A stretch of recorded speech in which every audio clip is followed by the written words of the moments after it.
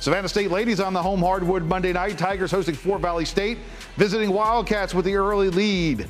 Here in the second half, Nikki Colbreth with the drive to the rack for 2. Moments later, Diamond Jones shining on offense. She's got the nice drive to the bucket, putting Fort Valley up 6, but Savannah State starts to warm up first in transition. Ball ahead for Ozana Maxwell, who knows how to finish the break. Then it's the terror from Trutland County, Leandrea Gillis, getting busy from beyond the arc. She cans a triple. Gillis had the hot hand seconds later. She's getting a good look from long range again. She's true on the triple. Gillis was 6 of 8 from beyond the arc. Then it was back to Maxwell. She's going to finish another Tiger break with a bucket. She finished with a game high 27. Big second half, sending Savannah State to their 4th straight win. Tigers taking this one 81-59, the final.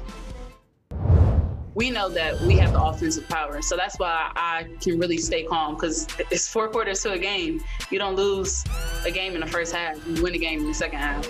The main thing for me was kind of just seeing the ball through the hoop. And with us being down early, I felt as though if we just got a few stops, got out of transition, then, you know, if I was open, then it was just up to me to knock the shot down, and I was very fortunate enough for shots to be falling tonight.